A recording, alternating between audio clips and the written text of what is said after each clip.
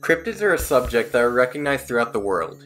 Some believe in the existence of said beings, while others find them fascinating from a folktale and cultural standpoint. This belief and fascination was so huge that it eventually became a study which would be known as cryptozoology. Cryptids can come in many shapes and sizes, which are discussed throughout the world. This is to the point where every single state in the United States has its own cryptid mascot. Whether it be Washington's Bigfoot, New Jersey's Jersey Devil, and for today's analysis, we're going to be delving into the backwoods of Pennsylvania to talk about their apparently most known cryptid.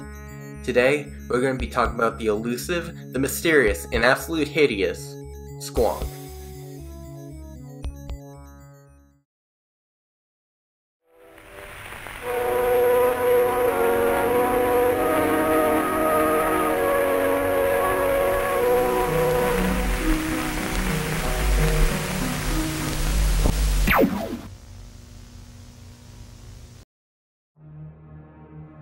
The Squonk, according to cryptozoologists, is Pennsylvania's most well-known cryptids, and it goes against most conventions of what you expect when you think about cryptids. Most cryptids are depicted as monstrous and dangerous to the human population. The Squonk, however, is known to most for being extremely feeble, sad, and most importantly, a very ugly creature. It is said to live in the hemlock forests of northern Pennsylvania, bearing what is described as ill-fitting skin which is covered in warts and other heinous blemishes. However, being self-conscious of its appearance, they would be known to cry literal tear trails which would lead hunters to them. So if the situation goes if they'd be followed or eventually cornered, they would literally use their tears to dissolve themselves into water and bubbles to avoid capture. The Squonk was first mentioned in a 1910 book which was written by author William T. Cox. It would be known as Fearsome Creatures of the Lumberwoods and would be written as a fantastical field guide to whimsical forest animals mentioned in folklore across America. William described the Squonk as more of a species that is fairly common in the Pennsylvania hemlock forest. The description went as followed. The Squonk is of a very retiring disposition, generally traveling about at twilight and dusk. Because of its misfitting skin, which is covered with warts and moles, it is always unhappy. In fact, it is said, by people who are best able to judge, to be the most morbid of beasts.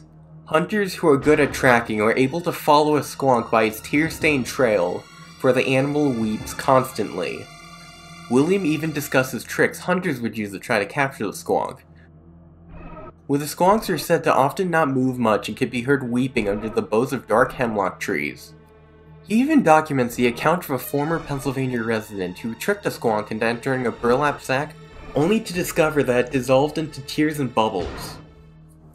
The Squonk's apparent scientific name is Lacrimicorpus dissolvens, which comes from the Latin words of body, tear, and dissolve. More information about the creature would be added almost 30 years later with the release of 1939's Fearsome Critters, written by Henry H. Tyron.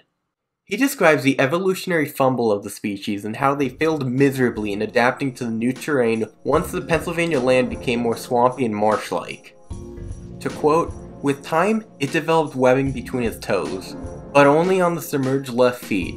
Hence on entering the water it could only swim in circles, and never got back to shore. Fossil bones dredged from these lake bottoms reveal that thousands perished of starvation in this manner." End quote. After the release of this book, there really hasn't been any more information given about the Squonk in more than 80 years, so these accounts are all we know about the creature. All artistic depictions of the Squonk usually follow the same template, of it being similar to that of a pig or wild boar, having somewhat beady and tear-filled eyes, and being rather fat and frumpy.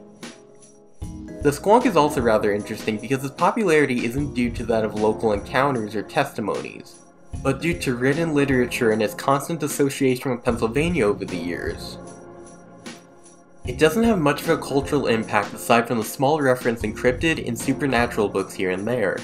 However, its arguably most popular claim to fame was in 1976, where the Phil Collins band Genesis made a song entirely centered on the creature simply called Squonk. While the Squonk may not be as well known or as interesting when compared to other cryptids, it is still remembered by some for being a more unconventional take on the cryptid status quo. It didn't need to be feared or constantly be seen for years in the forest for it to be known. Sometimes all you need is a strange creature with a strange behavior to be Pennsylvania's supernatural mascot. This has been Cthulhu's Creek, and thank you for watching.